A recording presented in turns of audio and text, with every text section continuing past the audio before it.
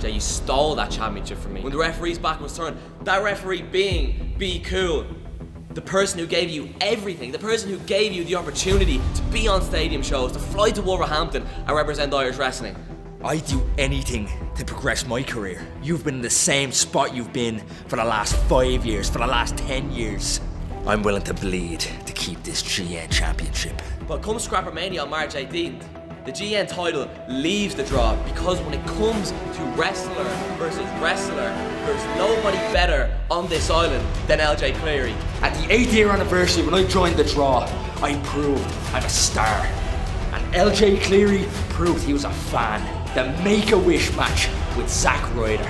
And just like the previous years where LJ Cleary has left empty-handed, he will be staring at the house, the money, the draw. March 18th, I walk into the stadium packed with 2,200 Irish wrestling fans, and I walk out your 3-time GN champion, and that is a beautiful life.